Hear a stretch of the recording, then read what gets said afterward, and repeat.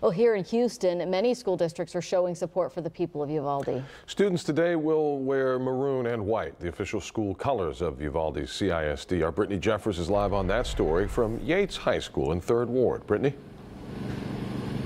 Yes, and if you look online on Twitter, social media, you will see the pictures. You will see the messages, that hashtag Uvalde Strong. As you mentioned, there's many districts all across the state, including HISD, who are encouraging their faculty members, staff, and students to all wear maroon and white today.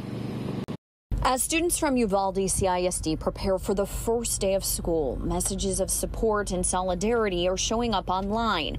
This tweet was sent by HISD superintendent, encouraging students to wear maroon today, the official school colors of Uvalde CISD. And this district isn't alone. You'll see maroon at schools all across the area, from Spring, Alief, Humble, Conroe, Fort Bend, Galena Park, all making similar requests online.